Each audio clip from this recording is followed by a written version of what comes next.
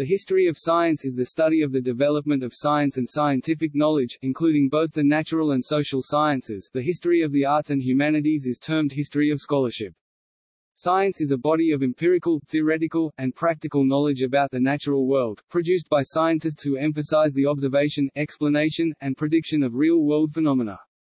Historiography of science, in contrast, studies the methods employed by historians of science. The English word scientist is relatively recent, first coined by William Whewell in the 19th century. Previously, investigators of nature called themselves natural philosophers, while empirical investigations of the natural world have been described since classical antiquity, for example, by Thales and Aristotle, and the scientific method has been employed since the Middle Ages, for example, by Ibn al-Haytham and Roger Bacon. Modern science began to develop in the early modern period, and in particular in the scientific revolution of 16th and 17th century Europe.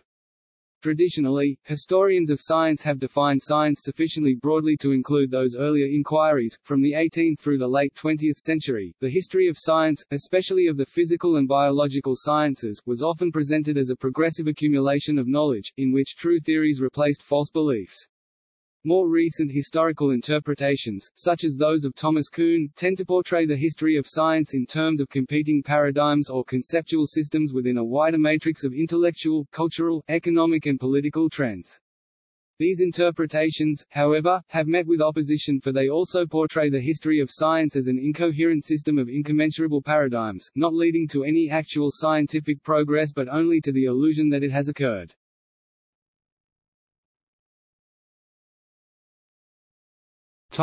Early cultures.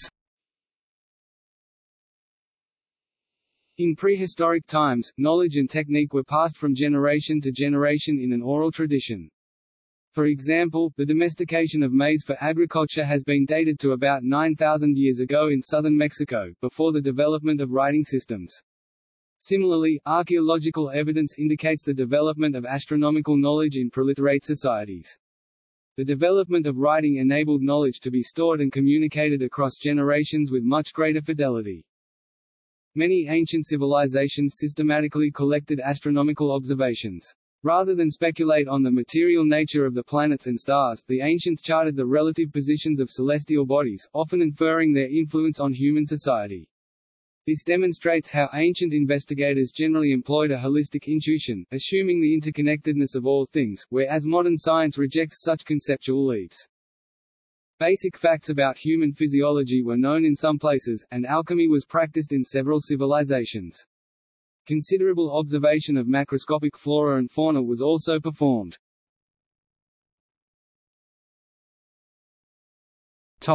Ancient Near East.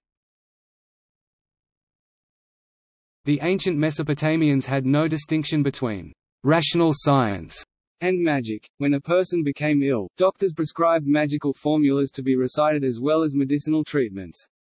The earliest medical prescriptions appear in Sumerian during the 3rd dynasty of Ur, c. 2112 BC, c. 2004 BC. The most extensive Babylonian medical text, however, is the Diagnostic Handbook written by the Amanu, or chief scholar, Esagil-kin Apli Aborsipa, during the reign of the Babylonian king Adad Apla Idina, 1069–1046 BC. In East Semitic cultures, the main medicinal authority was a kind of exorcist healer known as an asipu. The profession was generally passed down from father to son and was held in extremely high regard. Of less frequent recourse was another kind of healer known as an ASU, who corresponds more closely to a modern physician and treated physical symptoms using primarily folk remedies composed of various herbs, animal products, and minerals, as well as potions, enemas, and ointments or poultices. These physicians, who could be either male or female, also dressed wounds, set limbs, and performed simple surgeries. The ancient Mesopotamians also practiced prophylaxis and took measures to prevent the spread of disease. The ancient Mesopotamians had extensive knowledge about the chemical properties of clay, sand, metal ore, bitumen, stone, and other natural materials, and applied this knowledge to practical use in manufacturing pottery, faience, glass, soap, metals, lime plaster, and waterproofing. Metallurgy required scientific knowledge about the properties of metals. Nonetheless, the Mesopotamians seem to have had little interest in gathering information about the natural world for the mere sake of gathering information and were far more interested in studying the manner in which the gods had ordered the universe. Biology of non-human organisms was generally only written about in the context of mainstream academic disciplines. Animal physiology was studied extensively for the purpose of divination. The anatomy of the liver, which was seen as an important organ in haruspice, was studied in particularly intensive detail. Animal behavior was also studied for divinatory purposes. Most information about the training and domestication of animals was probably transmitted orally without being written down, but one text dealing with the training of horses has survived.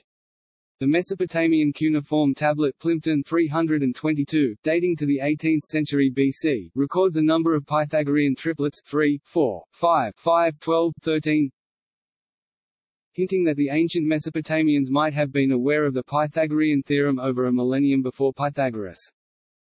In Babylonian astronomy, records of the motions of the stars, planets, and the moon are left on thousands of clay tablets created by scribes. Even today, astronomical periods identified by Mesopotamian proto-scientists are still widely used in Western calendars such as the solar year and the lunar month. Using these data they developed arithmetical methods to compute the changing length of daylight in the course of the year and to predict the appearances and disappearances of the moon and planets and eclipses of the sun and moon. Only a few astronomers' names are known, such as that of Kidinu, a Chaldean astronomer and mathematician. Kidinu's value for the solar year is in use for today's calendars. Babylonian astronomy was the first and highly successful attempt at giving a refined mathematical description of astronomical phenomena. According to the historian A. Aboe, all subsequent varieties of scientific astronomy, in the Hellenistic world, in India, in Islam, and in the West, if not indeed all subsequent endeavor in the exact sciences, depend upon Babylonian astronomy in decisive and fundamental ways.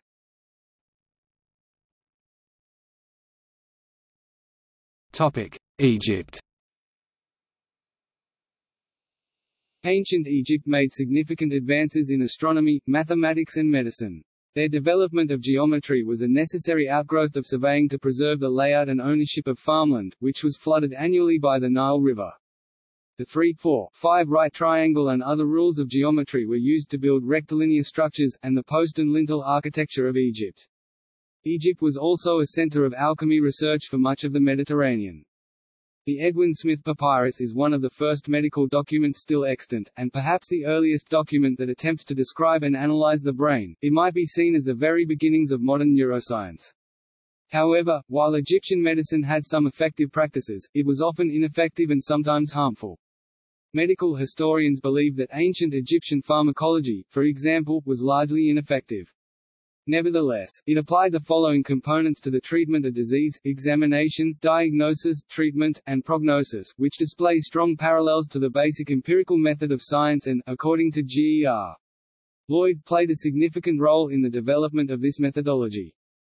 The Ebers Papyrus c. 1550 BC also contains evidence of traditional empiricism.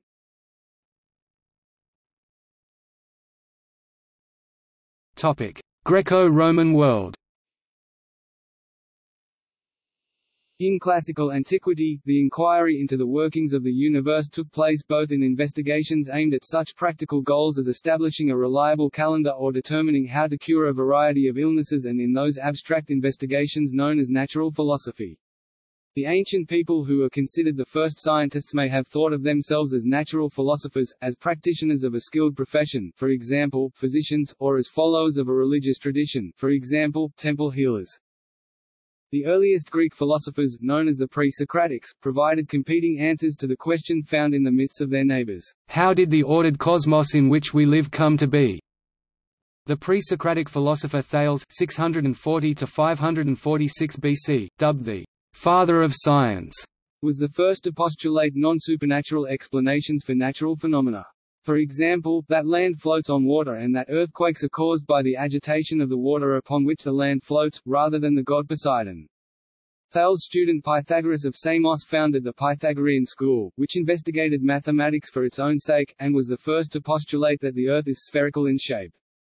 Leucippus, 5th century BC, introduced atomism, the theory that all matter is made of indivisible, imperishable units called atoms.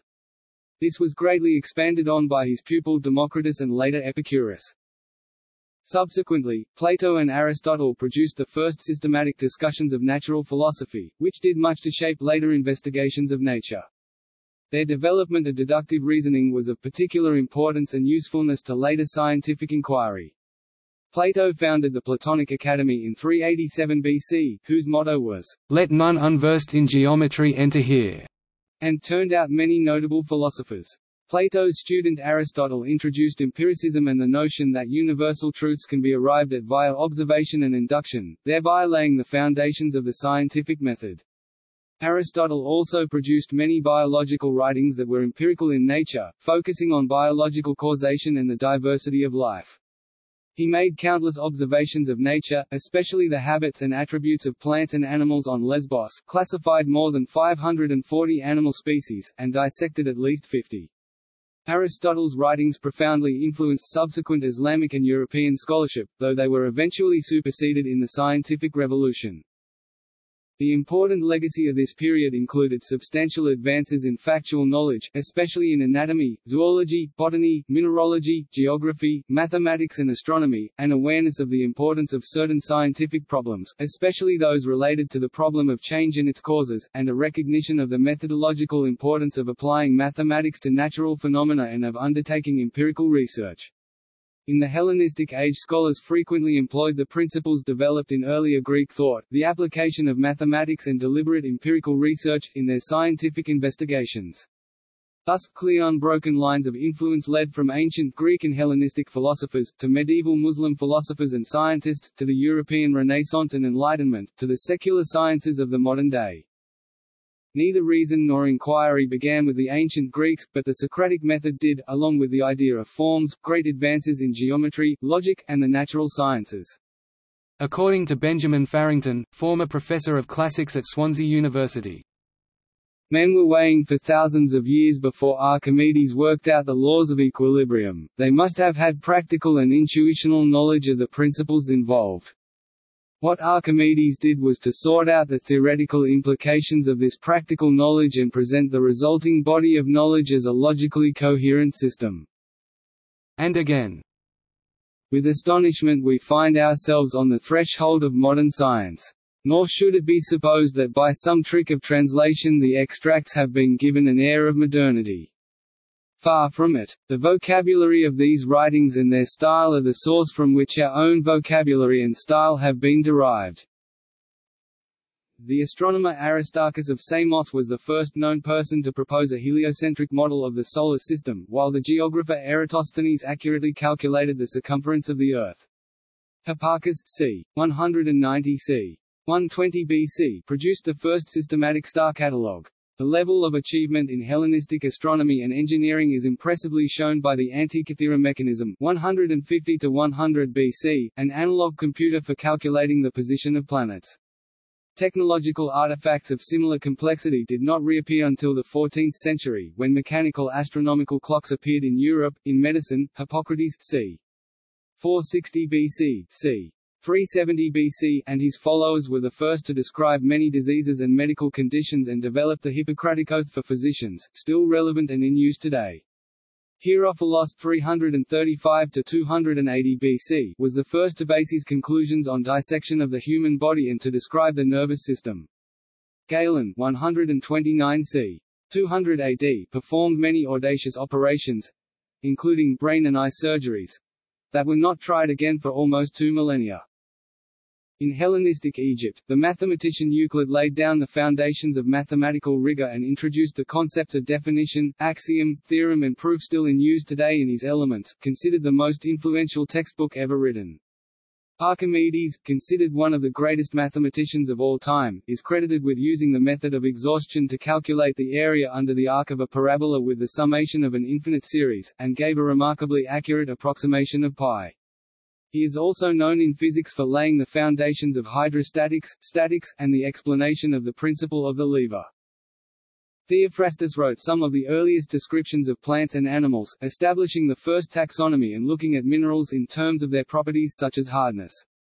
Pliny the Elder produced what is one of the largest encyclopedias of the natural world in 77 AD, and must be regarded as the rightful successor to Theophrastus. For example, he accurately describes the octahedral shape of the diamond, and proceeds to mention that diamond dust is used by engravers to cut and polish other gems owing to its great hardness. His recognition of the importance of crystal shape is a precursor to modern crystallography, while mention of numerous other minerals presages mineralogy. He also recognizes that other minerals have characteristic crystal shapes, but in one example, confuses the crystal habit with the work of lapidaries. He was also the first to recognize that amber was a fossilized resin from pine trees because he had seen samples with trapped insects within them.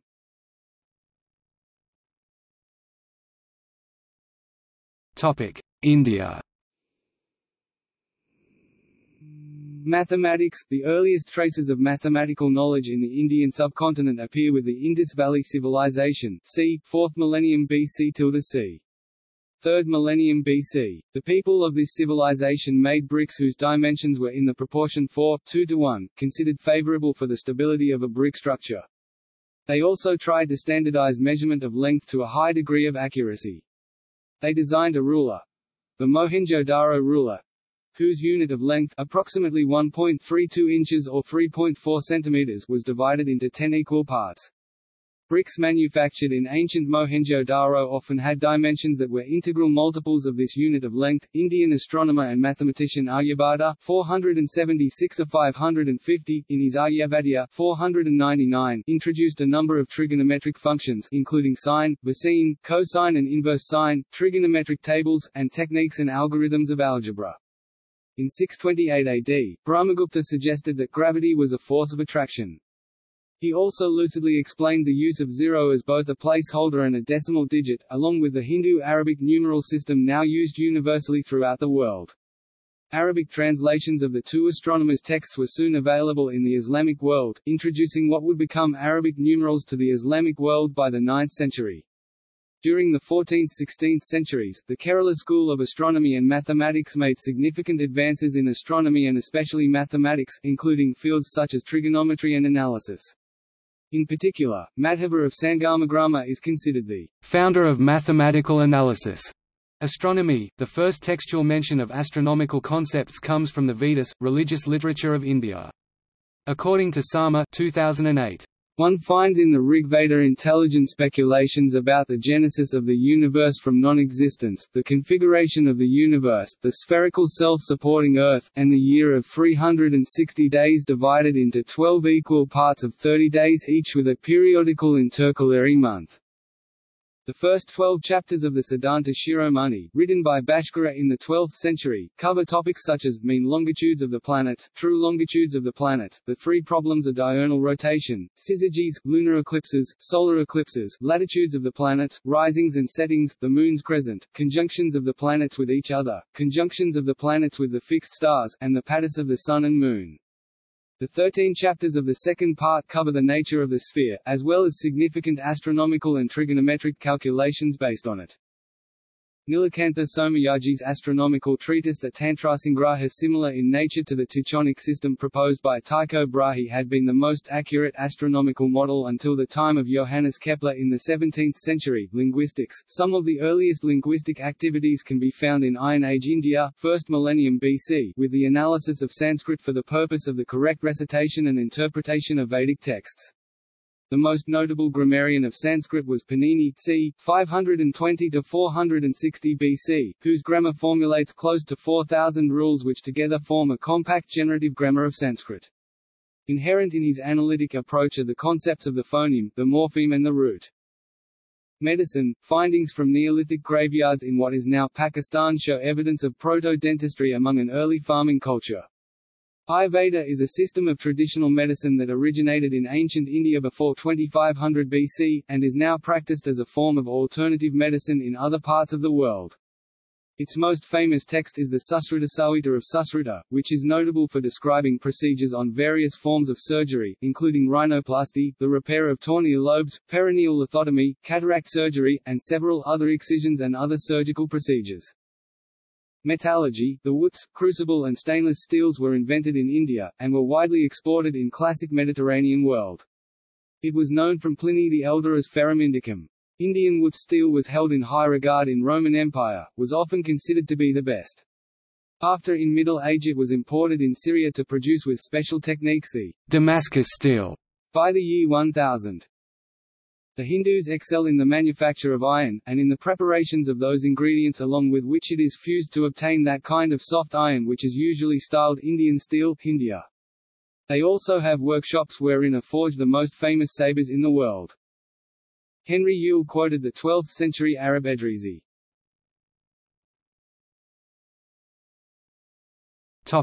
China. Mathematics. From the earliest, the Chinese used a positional decimal system on counting boards in order to calculate. To express 10, a single rod is placed in the second box from the right. The spoken language uses a similar system to English, e.g. 4207. No symbol was used for 0. By the 1st century BC, negative numbers and decimal fractions were in use, and the 9 chapters on the mathematical art included methods for extracting higher-order roots by Horner's method and solving linear equations and by Pythagoras' theorem. Cubic equations were solved in the Tang dynasty, and solutions of equations of order higher than 3 appeared in print in 1245 AD by Qin Chu Shao. Pascal's triangle for binomial coefficients was described around 1100 by Jia Xian. Although the first attempts at an axiomatization of geometry appear in the Mohist canon in 330 BC, Lu Hui developed algebraic methods in geometry in the 3rd century AD and also calculated pi to 5 significant figures. In 480, Zhu Chongzhi improved this by discovering the ratio 355 113 display style tfrac 355 113, which remained the most accurate value for 1,200 years.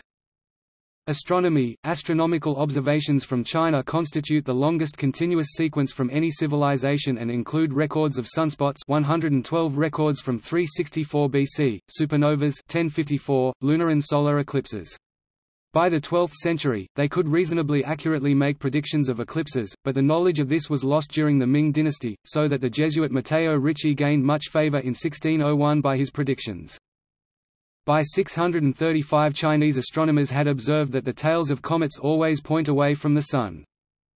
From antiquity, the Chinese used an equatorial system for describing the skies, and a star map from 940 was drawn using a cylindrical Mercator projection. The use of an armillary sphere is recorded from the 4th century BC and a sphere permanently mounted in equatorial axis from 52 BC. In 125 AD, Zhang Heng used water power to rotate the sphere in real time. This included rings for the meridian and ecliptic. By 1270 they had incorporated the principles of the Arab Torquetum. Seismology. To better prepare for calamities, Zhang Heng invented a seismometer in 132 CE which provided instant alert to authorities in the capital Luoyang that an earthquake had occurred in a location indicated by a specific cardinal or ordinal direction. Although no tremors could be felt in the capital when Zhang told the court that an earthquake had just occurred in the northwest, a message came soon afterwards that an earthquake had indeed struck 400 kilometers (248 miles) to 500 kilometers (310 miles) northwest of Luoyang in what is now modern Gansu. Zhang called his device the instrument for measuring the seasonal winds and the movements of the earth, Hufeng Didongyi Haofeng Dedongyi, so named because he and others thought that earthquakes were most likely caused by the enormous compression of trapped air. See Zhang seismometer for further details. There are many notable contributors to the field of Chinese science throughout the ages. One of the best examples would be Shen Kuo (1031–1095), a polymath scientist and statesman who was the first to describe the magnetic needle compass used for navigation, discovered the concept of true north, improved the design of the astronomical gnomon, armillary sphere, sight tube, and clepsydra, and described the use of drydocks to repair boats. After observing the natural process of the inundation of silt and the find of marine fossils in the Taihang Mountains, hundreds of miles from the Pacific Ocean, Shen Kuo devised a theory of land formation, or geomorphology. He also adopted a theory of gradual climate change in regions over time, after observing petrified bamboo found underground at Yan'an, Shaanxi Province. If not for Shen Kuo's writing, the architectural works of Yu Hao would be little known, along with the inventor of movable type printing, Bai Sheng (990–1051). Shen's contemporary Su Song (1020–1101) was also a brilliant polymath, an astronomer who created a celestial atlas of star maps, wrote a pharmaceutical treatise with related subjects of botany, zoology, mineralogy, and metallurgy, and had erected a large astronomical clock tower in Kaifeng City in 1088.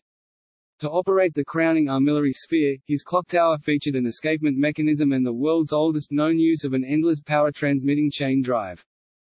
The Jesuit China missions of the 16th and 17th centuries learned to appreciate the scientific achievements of this ancient culture and made them known in Europe.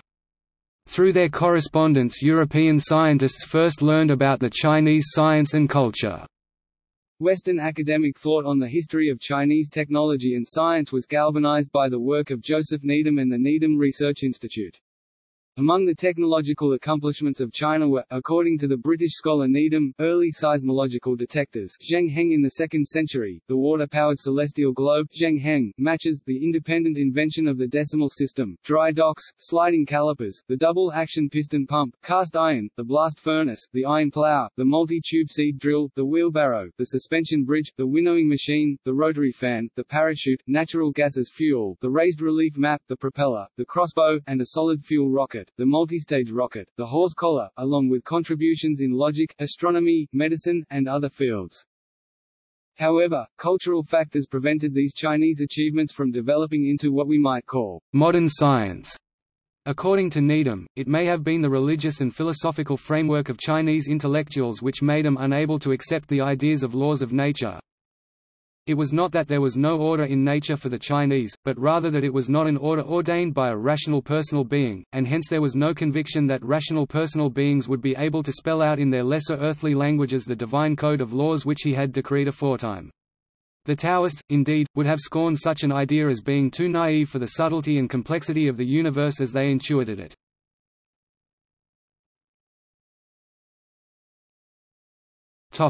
In the Middle Ages. In the Middle Ages, the classical learning continued in three major linguistic cultures and civilizations: Greek, the Byzantine Empire; Arabic, the Islamic world; and Latin, Western Europe.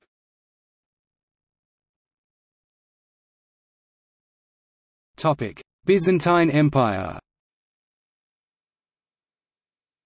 Because of the collapse of the Western Roman Empire, the intellectual level in the western part of Europe declined in the 400s.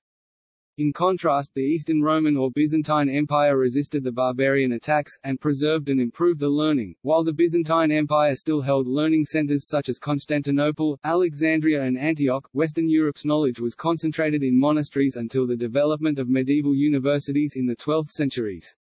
The curriculum of monastic schools included the study of the few available ancient texts and of new works on practical subjects like medicine and timekeeping. In the 6th century in the Byzantine Empire, Isidore of Miletus compiled Archimedes' mathematical works in the Archimedes Palimpsest, where all Archimedes' mathematical contributions were collected and studied. John Philoponus, another Byzantine scholar, was the first to question Aristotle's teaching of physics, introducing the theory of impetus. The theory of impetus was an auxiliary or secondary theory of Aristotelian dynamics, put forth initially to explain projectile motion against gravity. It is the intellectual precursor to the concepts of inertia, momentum and acceleration in classical mechanics.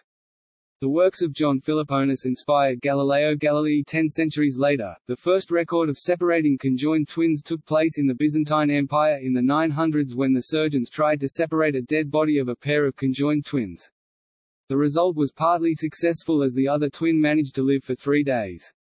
The next recorded case of separating conjoined twins was several centuries later, in 1600s Germany, during the fall of Constantinople in 1453. A number of Greek scholars fled to North Italy, in which they fueled the era later commonly known as Renaissance, as they brought with them a great deal of classical learning including an understanding of botany, medicine, and zoology.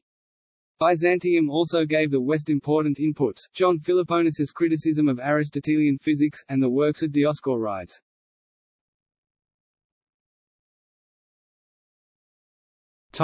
Islamic world. In the Middle East, Greek philosophy was able to find some support under the newly created Arab Empire. With the spread of Islam in the 7th and 8th centuries, a period of Muslim scholarship, known as the Islamic Golden Age, lasted until the 13th century. This scholarship was aided by several factors. The use of a single language, Arabic, allowed communication without need of a translator.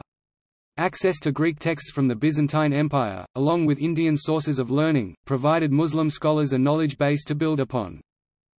Scientific method began developing in the Muslim world, where significant progress in methodology was made, beginning with the experiments of Ibn al-Haytham on optics from c.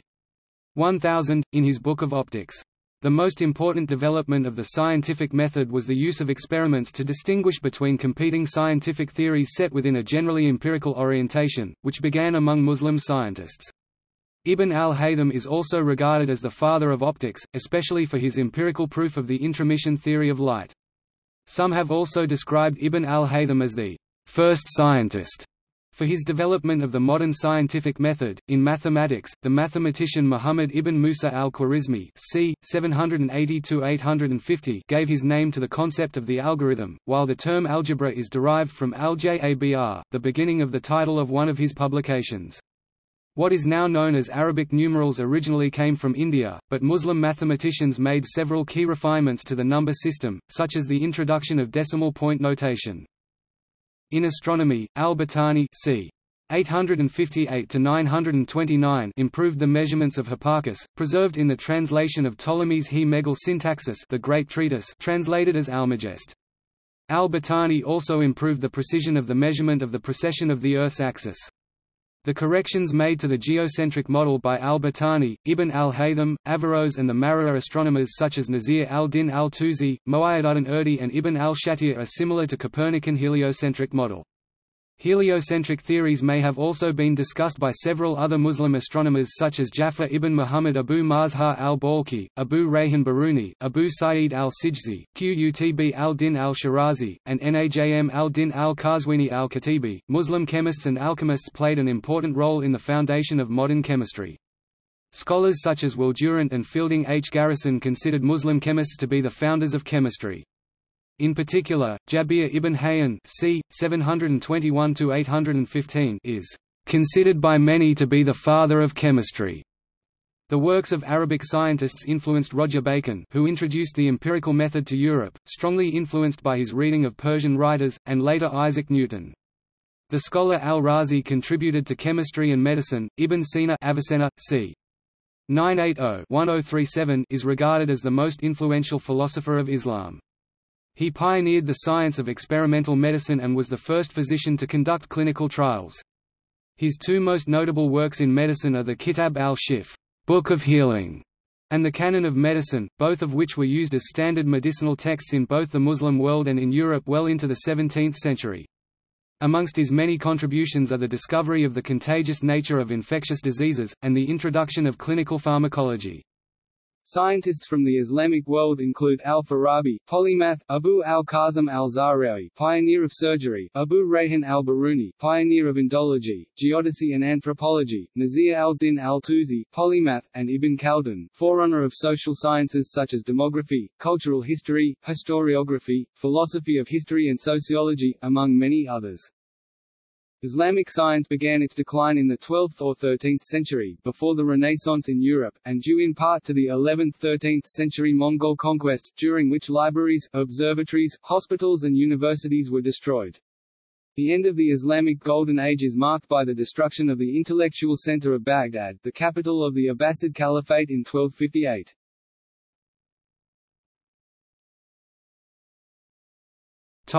Western Europe. By the 11th century, most of Europe had become Christian, stronger monarchies emerged, borders were restored, technological developments and agricultural innovations were made, increasing the food supply and population. Classical Greek texts were translated from Arabic and Greek into Latin, stimulating scientific discussion in Western Europe, and intellectual revitalization of Western Europe started with the birth of medieval universities in the 12th century.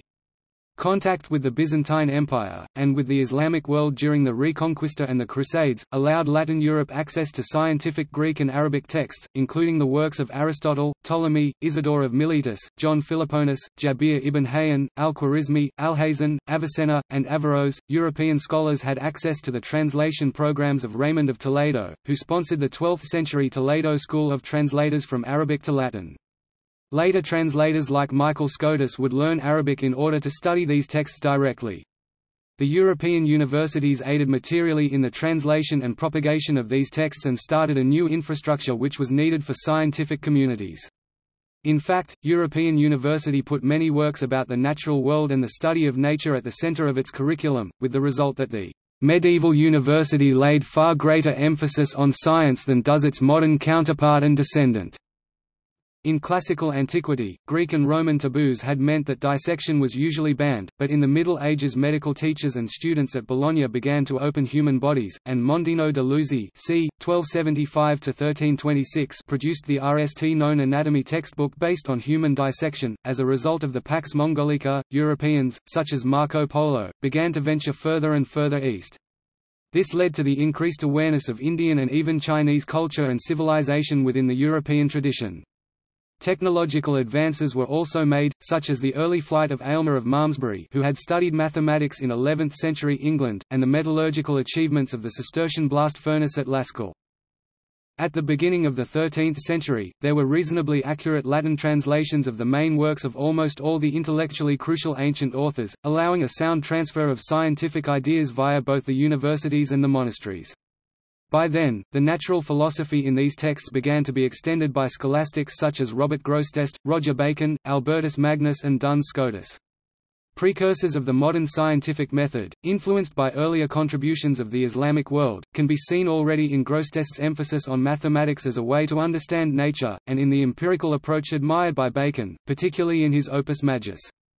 Pierre Duham's thesis is that Stephen Tempier, the Bishop of Paris' condemnation of 1277 led to the study of medieval science as a serious discipline, but no one in the field any longer endorses his view that modern science started in 1277. However, many scholars agree with Duham's view that the Middle Ages saw important scientific developments. The first half of the 14th century saw much important scientific work, largely within the framework of scholastic commentaries on Aristotle's scientific writings. William of Ockham emphasized the principle of parsimony. Natural philosophers should not postulate unnecessary entities, so that motion is not a distinct thing but is only the moving object, and an intermediary, sensible species, is not needed to transmit an image of an object to the eye. Scholars such as Jean Buridan and Nicole Orsmy started to reinterpret elements of Aristotle's mechanics. In particular, Buridan developed the theory that impetus was the cause of the motion of projectiles, which was a first step towards the modern concept of inertia. The Oxford calculators began to mathematically analyze the kinematics of motion, making this analysis without considering the causes of motion. In 1348, the Black Death and other disasters sealed a sudden end to philosophic and scientific development. Yet, the rediscovery of ancient texts was stimulated by the fall of Constantinople in 1453, when many Byzantine scholars sought refuge in the West. Meanwhile, the introduction of printing was to have great effect on European society. The facilitated dissemination of the printed word democratized learning and allowed ideas such as algebra to propagate more rapidly. These developments paved the way for the scientific revolution, where scientific inquiry, halted at the start of the Black Death, resumed.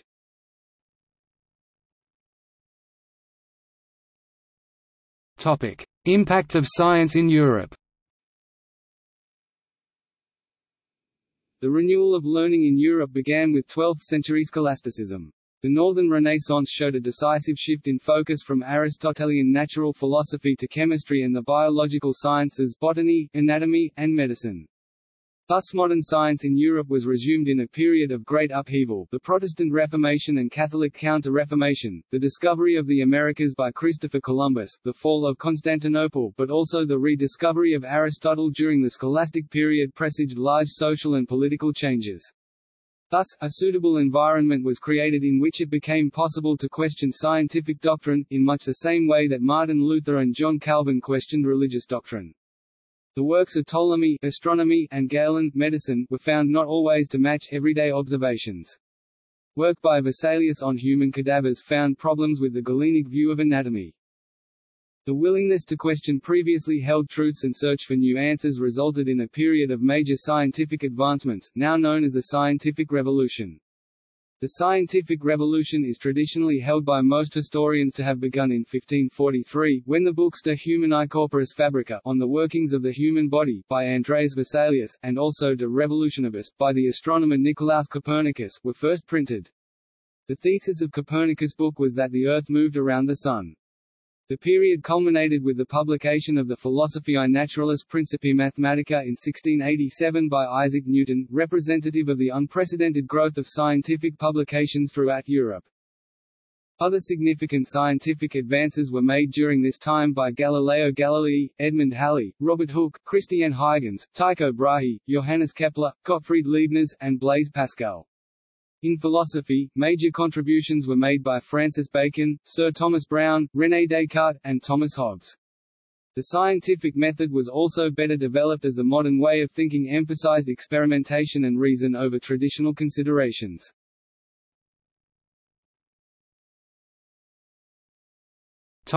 Age of Enlightenment. The Age of Enlightenment was a European affair. The 17th century brought decisive steps towards modern science, which accelerated during the 18th century.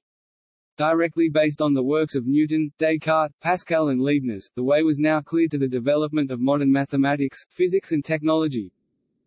By the generation of Benjamin Franklin (1706–1790), Leonhard Euler (1707–1783), Mikhail Lomonosov (1711–1765), and Jean-Le Rond d'Alembert (1717–1783).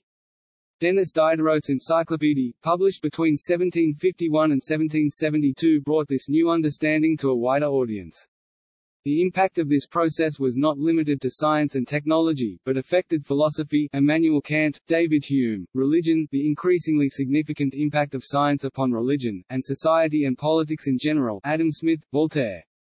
The early modern period is seen as a flowering of the European Renaissance, in what is often known as the scientific revolution, viewed as a foundation of modern science.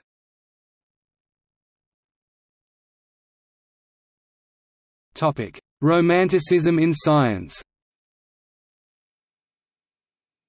The Romantic movement of the early 19th century reshaped science by opening up new pursuits unexpected in the classical approaches of the Enlightenment.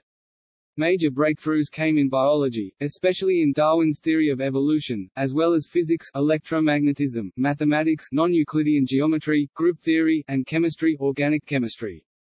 The decline of Romanticism occurred because a new movement, positivism, began to take hold of the ideals of the intellectuals after 1840 and lasted until about 1880.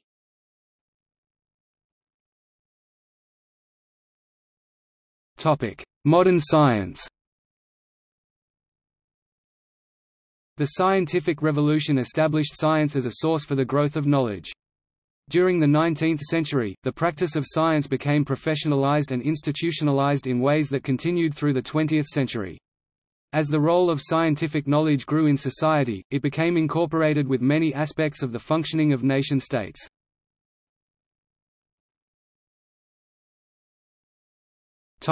Natural sciences.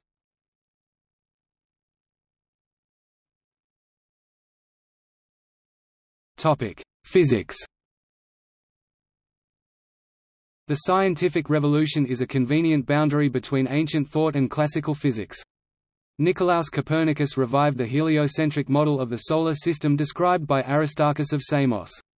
This was followed by the first known model of planetary motion given by Johannes Kepler in the early 17th century, which proposed that the planets follow elliptical orbits, with the Sun at one focus of the ellipse. Galileo, father of modern physics, also made use of experiments to validate physical theories, a key element of the scientific method. William Gilbert did some of the earliest experiments with electricity and magnetism, establishing that the Earth itself is magnetic. In 1687, Isaac Newton published the Principia Mathematica, detailing two comprehensive and successful physical theories, Newton's laws of motion, which led to classical mechanics, and Newton's law of gravitation, which describes the fundamental force of gravity. During the late 18th and early 19th century, the behavior of electricity and magnetism was studied by Luigi Galvani, Giovanni Aldini, Alessandro Volta, Michael Faraday, Georg Ohm, and others. These studies led to the unification of the two phenomena into a single theory of electromagnetism, by James Clerk Maxwell, known as Maxwell's equations. The beginning of the 20th century brought the start of a revolution in physics. The long-held theories of Newton were shown not to be correct in all circumstances. Beginning in 1900, Max Planck, Albert Einstein, Niels Bohr and others developed quantum theories to explain various anomalous experimental results, by introducing discrete energy levels. Not only did quantum mechanics show that the laws of motion did not hold on small scales, but even more disturbingly, the theory of general relativity, proposed by Einstein in 1915, showed that the fixed background of spacetime, on which both Newtonian mechanics and special relativity depended, could not exist. In 1925, Werner Heisenberg and Erwin Schrödinger formulated quantum mechanics, which explained the preceding quantum theories. The observation by Edwin Hubble in 1929 that the speed at which galaxies recede positively correlates with their distance, led to the understanding that the universe is expanding, and the formulation of the Big Bang theory by Georges Lemaitre. In 1938 Otto Hahn and Fritz Strassmann discovered nuclear fission with radiochemical methods, and in 1939 Lise Meitner and Otto Robert Frisch wrote the first theoretical interpretation of the fission process, which was later improved by Niels Bohr and John A. Wheeler. Further developments took place during World War II, which led to the practical application of radar and the development and use of the atomic bomb. Around this time, Chen Xiang-Wu was recruited by the Manhattan Project to help develop a process for separating uranium metal into U-235 and U-238 isotopes by gaseous diffusion. She was an expert experimentalist in beta decay and weak interaction physics. Wu designed an experiment, see Wu experiment, that enabled theoretical physicists Sung Dao Li and Chen Ning Yang to disprove the law of parity experimentally, winning them a Nobel Prize in 1957. Though the process had begun with the invention of the cyclotron by Ernest O. Lawrence in the 1930s, physics in the post-war period entered into a phase of what historians have called big science, requiring massive machines, budgets, and laboratories in order to test their theories and move into new frontiers. The primary patron of physics became state governments, who recognized that the support of basic research could often lead to technologies useful to both military and industrial applications. Currently, general relativity and quantum mechanics are inconsistent with each other, and efforts are underway to unify the two.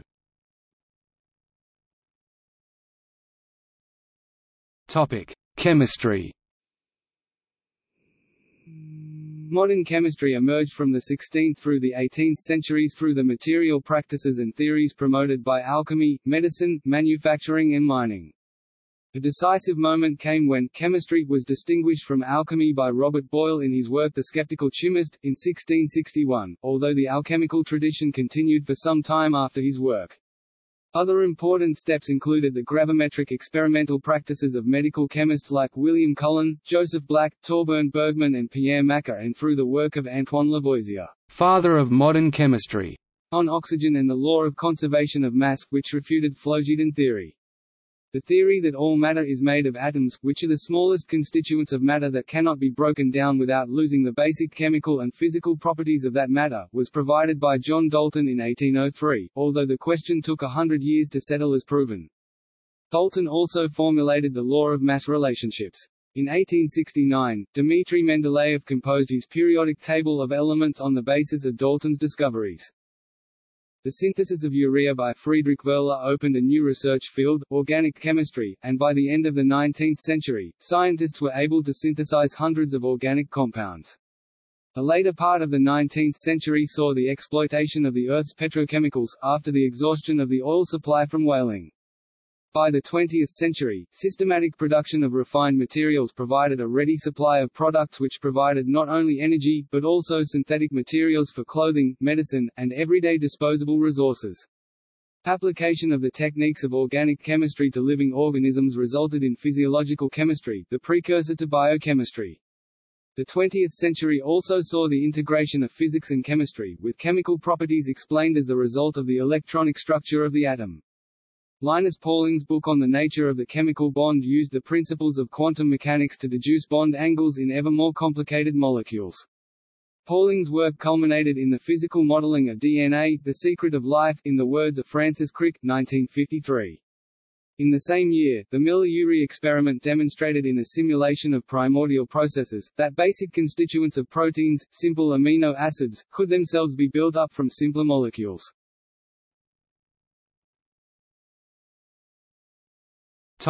Geology.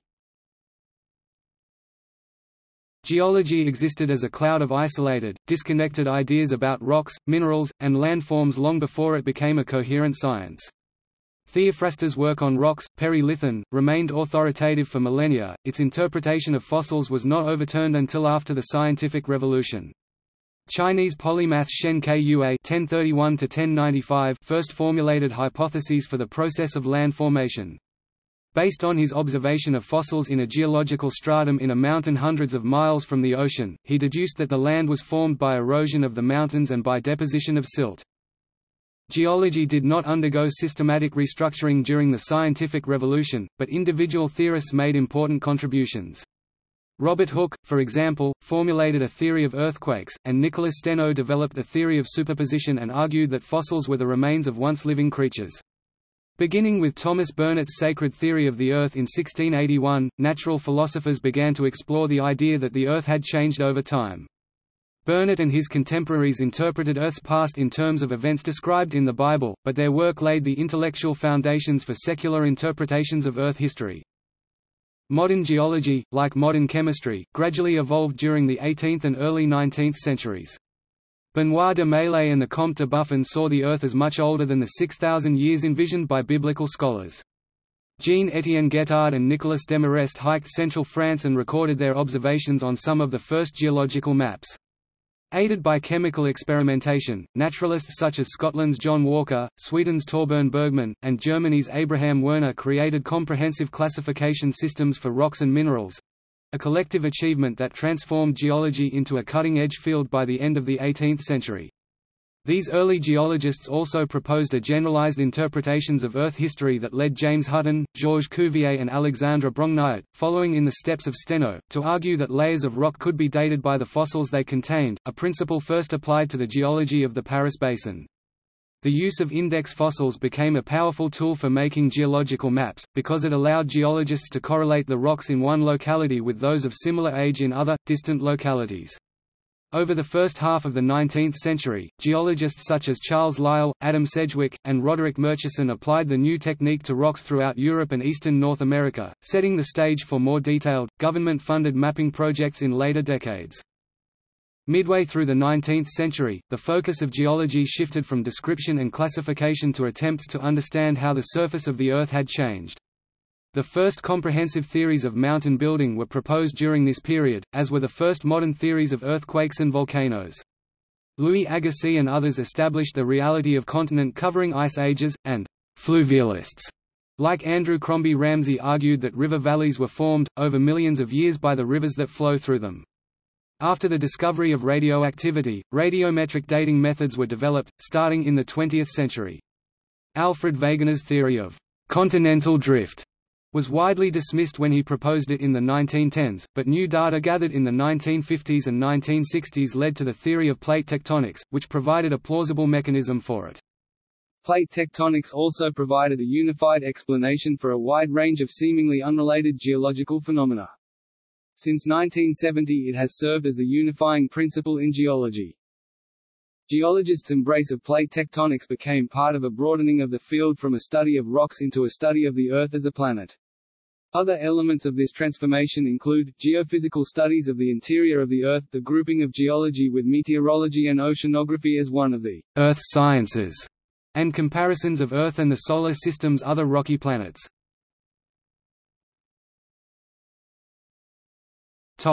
Astronomy. Aristarchus of Samos published work on how to determine the sizes and distances of the Sun and the Moon, and Eratosthenes used this work to figure the size of the Earth. Hipparchus later discovered the precession of the Earth. Advances in astronomy and in optical systems in the 19th century resulted in the first observation of an asteroid 1 Ceres in 1801, and the discovery of Neptune in 1846. In 1925, Cecilia Payne-Gaposchkin determined that stars were composed mostly of hydrogen and helium.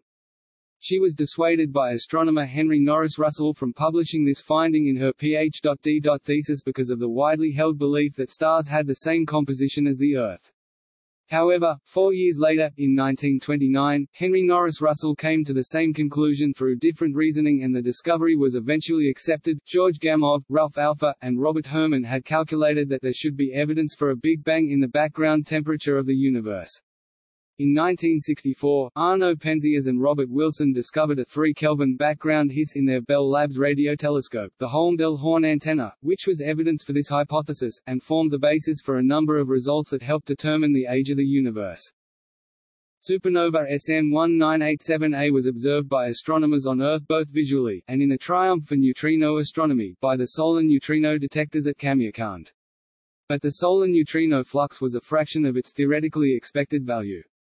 This discrepancy forced a change in some values in the standard model for particle physics.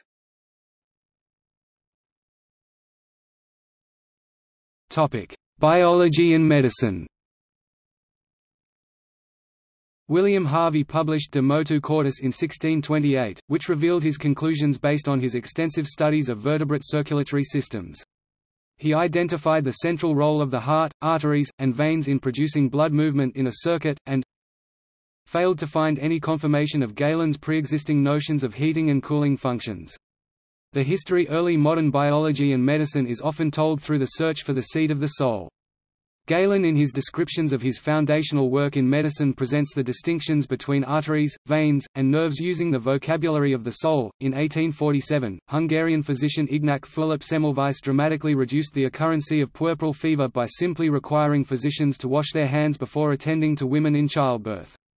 This discovery predated the germ theory of disease. However, Semmelweis' findings were not appreciated by his contemporaries, and handwashing came into use only with discoveries by British surgeon Joseph Lister, who in 1865 proved the principles of antisepsis. Lister's work was based on the important findings by French biologist Louis Pasteur. Pasteur was able to link microorganisms with disease, revolutionizing medicine.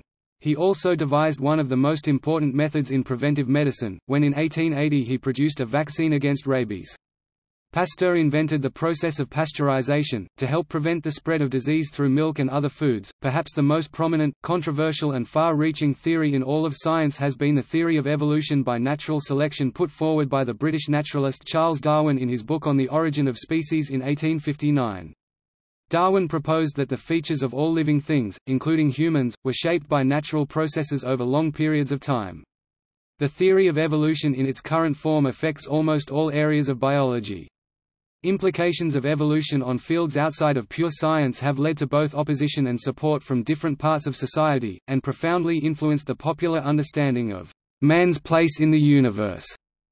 In the early 20th century, the study of heredity became a major investigation after the rediscovery in 1900 of the laws of inheritance developed by the Moravian monk Gregor Mendel in 1866. Mendel's laws provided the beginnings of the study of genetics, which became a major field of research for both scientific and industrial research.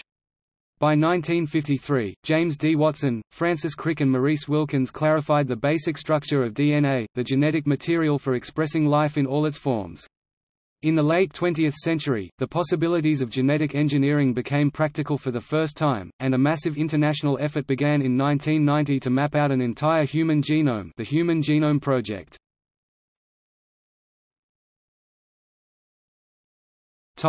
Ecology. The discipline of ecology typically traces its origin to the synthesis of Darwinian evolution and Humboldtian biogeography, in the late 19th and early 20th centuries. Equally important in the rise of ecology, however, were microbiology and soil science, particularly the cycle of life concept, prominent in the work Louis Pasteur and Ferdinand Kohn.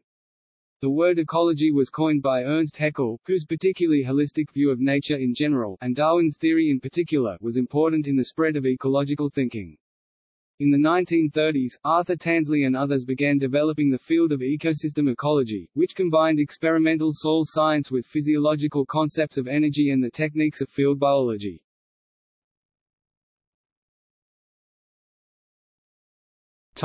Social sciences. Successful use of the scientific method in the physical sciences led to the same methodology being adapted to better understand the many fields of human endeavor. From this effort the social sciences have been developed.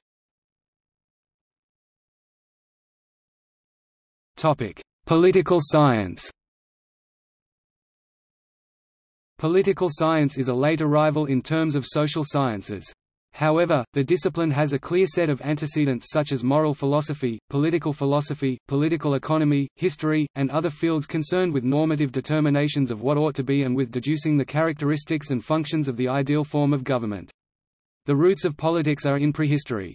In each historic period and in almost every geographic area, we can find someone studying politics and increasing political understanding. In Western culture, the study of politics is first found in ancient Greece. The antecedents of European politics trace their roots back even earlier than Plato and Aristotle, particularly in the works of Homer, Hesiod, Thucydides, Xenophon, and Euripides. Later, Plato analyzed political systems, abstracted their analysis from more literary and history-oriented studies and applied an approach we would understand as closer to philosophy. Similarly, Aristotle built upon Plato's analysis to include historical empirical evidence in his analysis. An ancient Indian treatise on statecraft, economic policy and military strategy by Kautilya and Vishnugupta, who are traditionally identified with Chanakya c. 350–283 BCE. In this treatise, the behaviors and relationships of the people, the king, the state, the government superintendents, courtiers, enemies, invaders, and corporations are analyzed and documented. Roger Bosch describes the Arthasastra as a book of political realism, a book analyzing how the political world does work and not very often stating how it ought to work, a book that frequently discloses to a king what calculating and sometimes brutal measures he must carry out to preserve the state and the common good. During the rule of Rome, famous historians such as Polybius, Livy and Plutarch documented the rise of the Roman Republic, and the organization and histories of other nations, while statesmen like Julius Caesar, Cicero and others provided us with examples of the politics of the Republic and Rome's empire and wars. The study of politics during this age was oriented toward understanding history, understanding methods of governing, and describing the operation of governments. With the fall of the Western Roman Empire, there arose a more diffuse arena for political studies. The rise of monotheism and, particularly for the Western tradition, Christianity, brought to light a new space for politics and political action. During the Middle Ages, the study of politics was widespread in the churches and courts. Works such as Augustine of Hippo's The City of God synthesized current philosophies and political traditions with those of Christianity, redefining the borders between what was religious and what was political. Most of the political questions surrounding the relationship between church and state were clarified and contested in this period. In the Middle East and later other Islamic areas, works such as the Rubaiyat of Omar Khayyam and Epic of Kings by Ferdowsi provided evidence of political analysis, while the Islamic Aristotelians such as Avicenna and later Maimonides and Averroes, continued Aristotle's tradition of analysis and empiricism, writing commentaries on Aristotle's works. During the Italian Renaissance, Niccolò Machiavelli established the emphasis of modern political science on direct empirical observation of political institutions and actors. Later, the expansion of the scientific paradigm during the Enlightenment further pushed the study of politics beyond normative determinations. In particular, the study of statistics, to study the subjects of the state, has been applied to polling and voting. In the 20th century, the study of ideology, behavioralism and international relations led to a multitude of pol-sci subdisciplines including rational choice theory, voting theory, game theory also used in economics, psephology, political geography, geopolitics, political psychology, political sociology, political economy, policy analysis, public administration, comparative political analysis and peace studies, conflict analysis.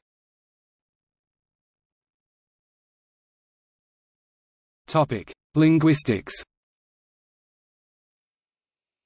Historical linguistics emerged as an independent field of study at the end of the 18th century. Sir William Jones proposed that Sanskrit, Persian, Greek, Latin, Gothic, and Celtic languages all shared a common base. After Jones, an effort to catalogue all languages of the world was made throughout the 19th century and into the 20th century. Publication of Ferdinand de Saussures' Cours de linguistique générale created the development of descriptive linguistics. Descriptive linguistics, and the related structuralism movement caused linguistics to focus on how language changes over time, instead of just describing the differences between languages. Noam Chomsky further diversified linguistics with the development of generative linguistics in the 1950s. His effort is based upon a mathematical model of language that allows for the description and prediction of valid syntax.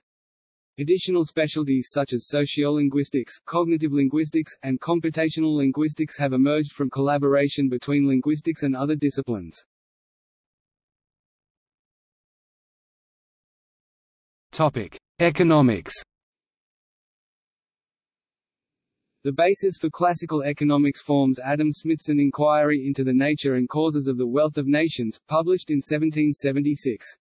Smith criticized mercantilism, advocating a system of free trade with division of labor. He postulated an invisible hand that regulated economic systems made up of actors guided only by self-interest.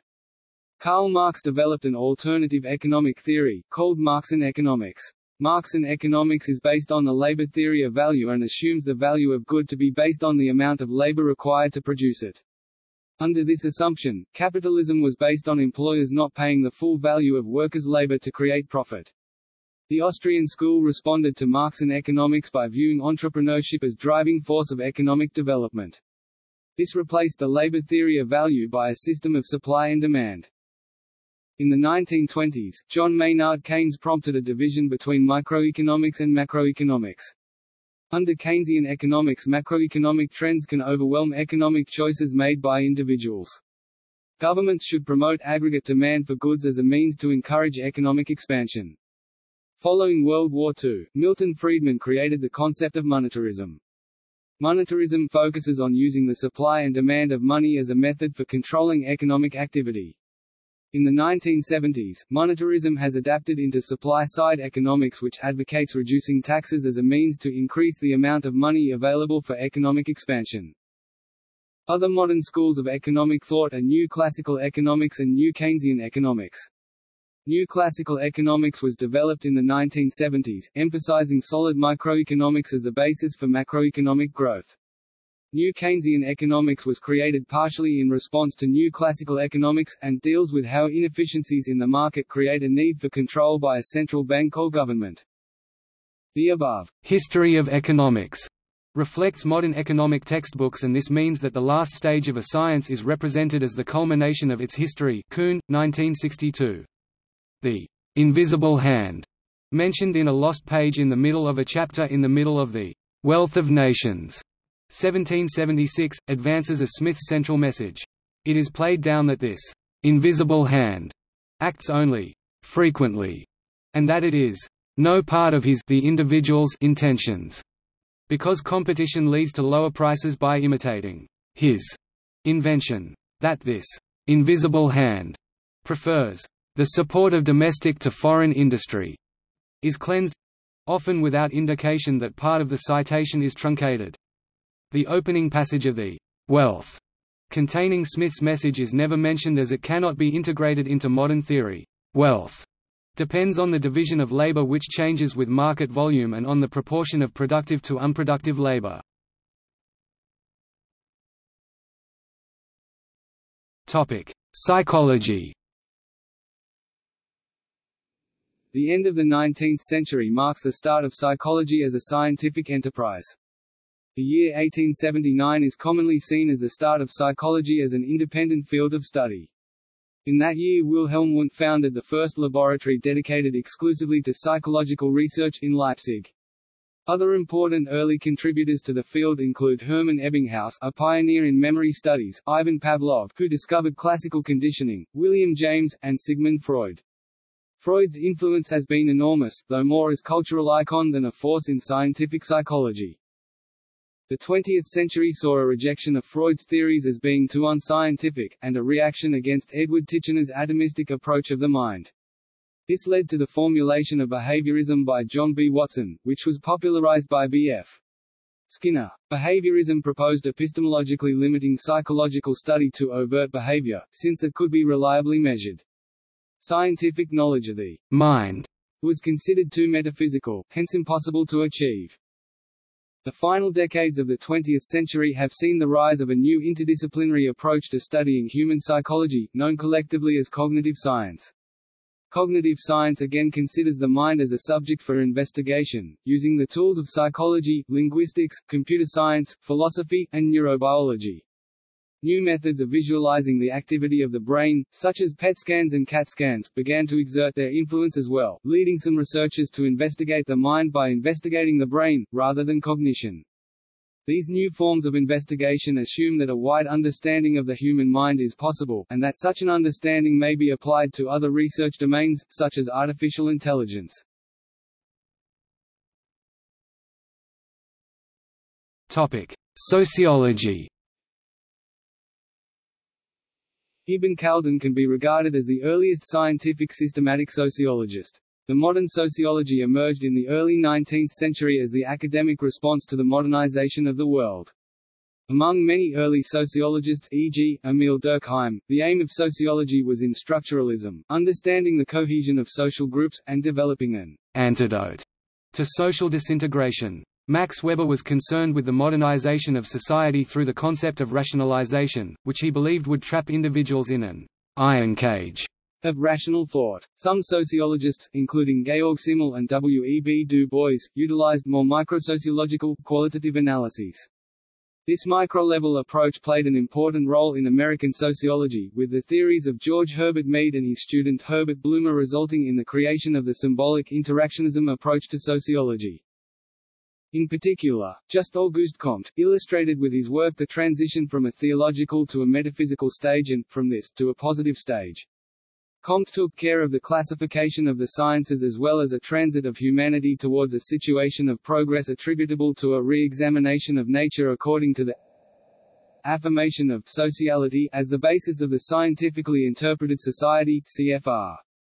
Guglielmo Rinzivillo, Natura, Cultura e Inversione nell'età del Scienza. Fatti e idee del movimento scientifico in Francia e Inghilterra, Roma, Nuova Cultura, 2015, pp. 79, ISBN 978-88-6812-497-7.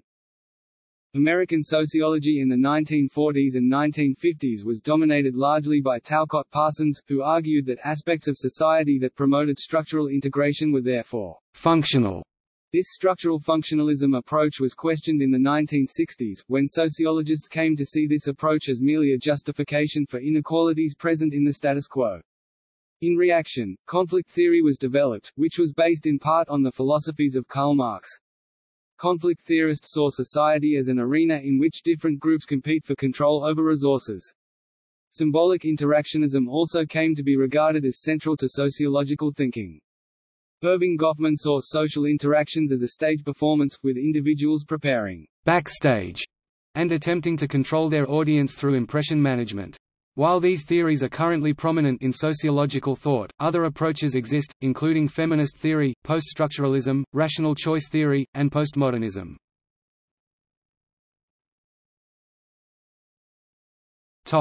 Anthropology. Anthropology can best be understood as an outgrowth of the Age of Enlightenment. It was during this period that Europeans attempted systematically to study human behavior.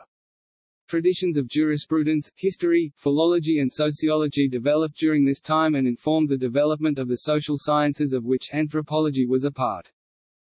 At the same time, the Romantic reaction to the Enlightenment produced thinkers such as Johann Gottfried Herder and later Wilhelm Dilthey, whose work formed the basis for the culture concept which is central to the discipline.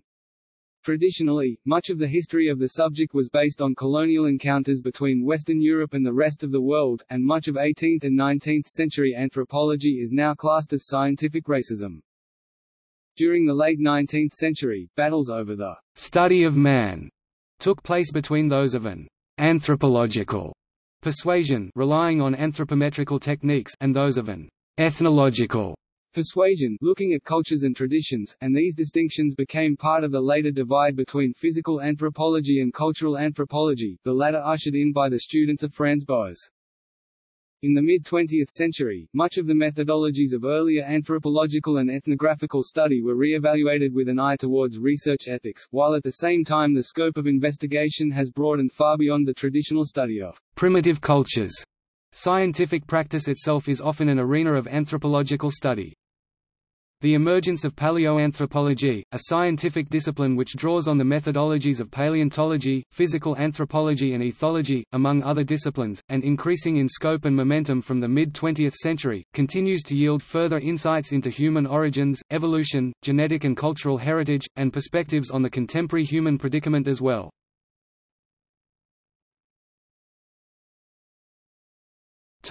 Emerging disciplines.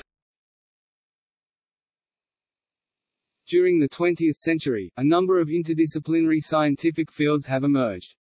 Examples include Communication studies combines animal communication, information theory, marketing, public relations, telecommunications and other forms of communication. Computer science, built upon a foundation of theoretical linguistics, discrete mathematics, and electrical engineering, studies the nature and limits of computation. Subfields include computability, computational complexity, database design, computer networking, artificial intelligence, and the design of computer hardware. One area in which advances in computing have contributed to more general scientific development is by facilitating large-scale archiving of scientific data. Contemporary computer science typically distinguishes itself by emphasizing mathematical theory, in contrast to the practical emphasis of software engineering. Environmental science is an interdisciplinary field. It draws upon the disciplines of biology, chemistry, earth sciences, ecology, geography, mathematics, and physics. Materials science has its roots in metallurgy, mineralogy, and crystallography. It combines chemistry, physics, and several engineering disciplines. The field studies metals, ceramics, glass, plastics, semiconductors, and composite materials. Neuroscience is a multidisciplinary branch of science that combines physiology, neuroanatomy, molecular biology, developmental biology, cytology, mathematical modeling and psychology to understand the fundamental and emergent properties of neurons, glia, nervous systems and neural circuits.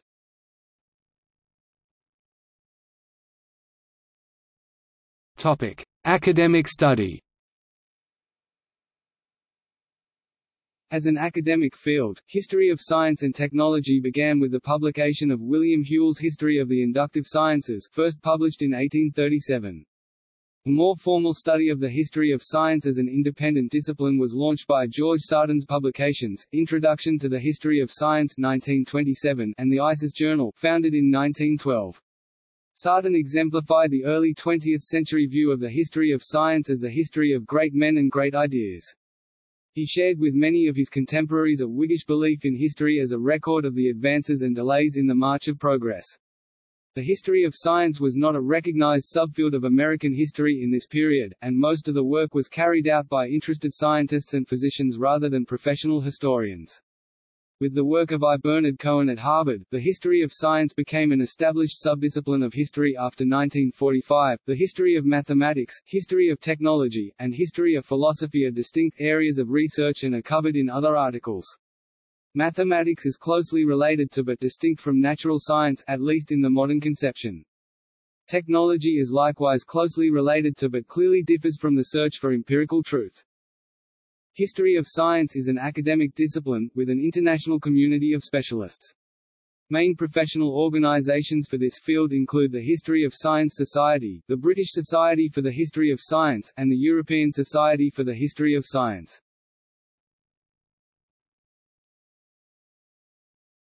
Topic: Theories and sociology of the history of science.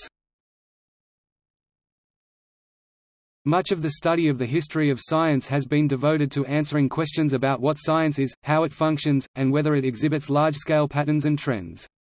The sociology of science in particular has focused on the ways in which scientists work, looking closely at the ways in which they produce and construct scientific knowledge. Since the 1960s, a common trend in science studies, the study of the sociology and history of science, has been to emphasize the human component of scientific knowledge, and to de-emphasize the view that scientific data are self-evident, value-free, and context-free. The field of science and technology studies, an area that overlaps and often informs historical studies of science, focuses on the social context of science in both contemporary and historical periods. Humboldtian science refers to the early 19th-century approach of combining scientific field work with the Age of Romanticism sensitivity, ethics and aesthetic ideals. It helped to install natural history as a separate field, gave base for ecology and was based on the role model of scientist, naturalist and explorer Alexander von Humboldt. The later 19th-century positivism asserted that all authentic knowledge allows verification and that all authentic knowledge assumes that the only valid knowledge is scientific. A major subject of concern and controversy in the philosophy of science has been the nature of theory change in science. Karl Popper argued that scientific knowledge is progressive and cumulative, Thomas Kuhn, that scientific knowledge moves through paradigm shifts, and is not necessarily progressive, and Paul Feyerabend, that scientific knowledge is not cumulative or progressive and that there can be no demarcation in terms of method between science and any other form of investigation. The mid-20th century saw a series of studies relying to the role of science in a social context, starting from Thomas Kuhn's The Structure of Scientific Revolutions in 1962. It opened the study of science to new disciplines by suggesting that the evolution of science was in part sociologically determined and that positivism did not explain the actual interactions and strategies of the human participants in science. As Thomas Kuhn put it, the history of science may be seen in more nuanced terms, such as that of competing paradigms or conceptual systems in a wider matrix that includes intellectual, cultural, economic and political themes outside of science. Partly by selection and partly by distortion, the scientists of earlier ages are implicitly presented as having worked upon the same set of fixed problems and in accordance with the same set of fixed canons that the most recent revolution in scientific theory and method made seem scientific. Further studies, e.g. Jerome Raber's 1971 Scientific Knowledge and Its Social Problems referred to the role of the scientific community, as a social construct, in accepting or rejecting objective scientific knowledge. The science wars of the 1990s were about the influence of especially French philosophers, which denied the objectivity of science in general or seemed to do so. They described as well differences between the idealized model of a pure science and the actual scientific practice, while scientism, a revival of the positivism approach, saw in precise measurement and rigorous calculation the basis for finally settling enduring metaphysical and moral controversies. However, more recently some of the leading critical theorists have recognized that their postmodern deconstructions have at times been counterproductive, and are providing intellectual ammunition for reactionary interests. Bruno Latour noted that dangerous extremists are using the very same argument of social construction to destroy hard-won evidence that could save our lives. Was I wrong to participate in the invention of this field known as science studies? Is it enough to say that we did not really mean what we meant? Topic: Plight of many scientific innovators. One recurring observation in the history of science involves the struggle for recognition of first-rate scientists working on the periphery of the scientific establishment. For instance, the great physicist Lord Rayleigh looked back, cited here, on John James Waterston's seminal paper on the kinetic theory of gases. The history of the neglect of Waterston's path-breaking article, Rayleigh felt, suggests that a young author who believes himself capable of great things would usually do well to secure favorable recognition of the scientific world, before embarking upon higher flights. William Harvey's experiences led him to an even more pessimistic view. But what remains to be said about the quantity and source of the blood which thus passes, is of so novel and unheard of character that I not only fear injury to myself from the envy of a few, but I tremble lest I have mankind at large for my enemies. So much doth want and custom, that become as another nature, and doctrine once sown and that hath struck deep root, and respect for antiquity, influence all men. In more general terms, Robert K. Merton remarks that the history of science abounds in instances of basic papers having been written by comparatively unknown scientists, only to be rejected or neglected for years. See also